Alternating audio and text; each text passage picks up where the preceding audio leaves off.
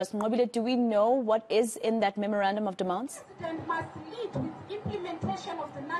Well, Mr. at this point, they're actually reading that memorandum and they've gone as far as saying that Operation Dudula is also enticing violence against women and children just because they're not from South Africa. I mean, it's ongoing behind me. But I want to bring in the president of Giwusa. So you have just spoken at this moment and you said that you also feel the sentiments of the people that are here. Let me just start right straight into it. Are you against Operation Dudula?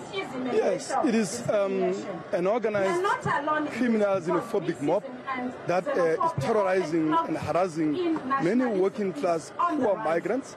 And no matter how they can try to sanitize their language, the reality is that at the core is xenophobic, hateful monopolization targeted at poor migrants. And I mean, South Africans have argued, those that go with Dudula, that the issue here at heart is that there's not enough jobs for everybody. What's your sentiments on this?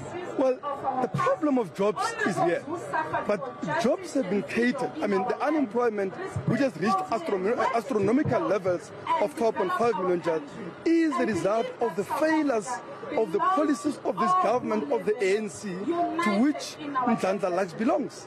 It is the policies that have allowed foreign corporations to come under name or under pretext of investment, to plunder the local industry, to close factories, to close many, big, companies that we have.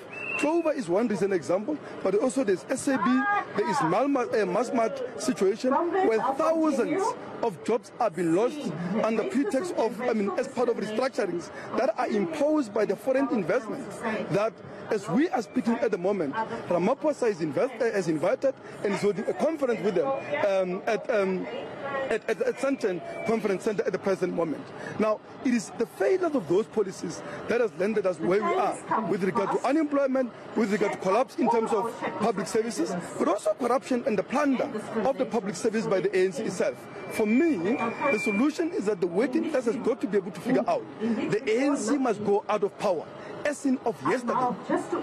And I hear you saying that Madlala is aligned to ANC. From our understanding, he's always said that he is not aligned or affiliated with any party.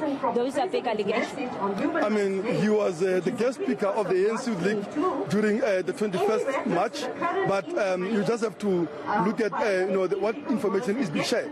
But for me, that is actually very secondary.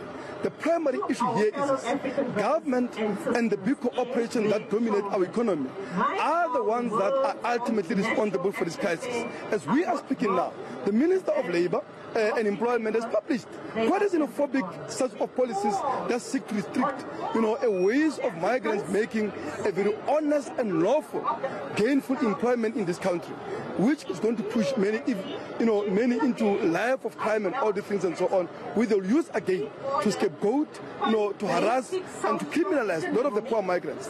But the reality is, it is the same minister who sat with us in the meeting with Clover, which is closing about 6 factories, which is retrenching about 2,000 workers. That is barely a few months after Milko, the Israeli-based consortium, came here and said they are going to invest, they are going to create jobs, and when they are failing to do that, when they are breaching the conditions of their takeover of Clover, nobody, not government, not the relevant ministries are holding them accountable for that. And that is a story that I can go on and on to refer a number of other instances. So are you saying then that we should blame the ANC government for this high unemployment rate and for xenophobia? It is, but also much more directly, because the ANC in the last election, for the first time, it contested on the platform of xenophobia, and they are carrying that program. They failed to carry all the promises that they made to the working class people in this country. But if there's anything that they are implementing now, is all sorts of xenophobic policies that are taking us back to the days of apartheid. And we are saying that the working class need to respond. And for the working class to respond, we need to rebuild our movement. We need to rebuild our organizations at level of trade unions, at level of the communities, challenges to be able to confront both the government, both the corporations, and the capitalist logic of profit making that is throwing many people into intolerable levels of poverty and unemployment, but also is collapsing public services we desperately need to sustain, but also to improve the quality of life of many working class people.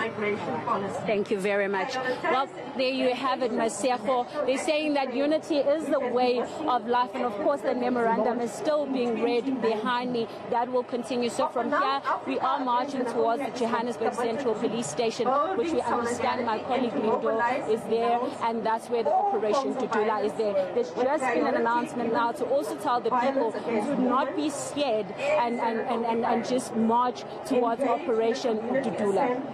All right, Nqobile Madlala, let's leave it there for now.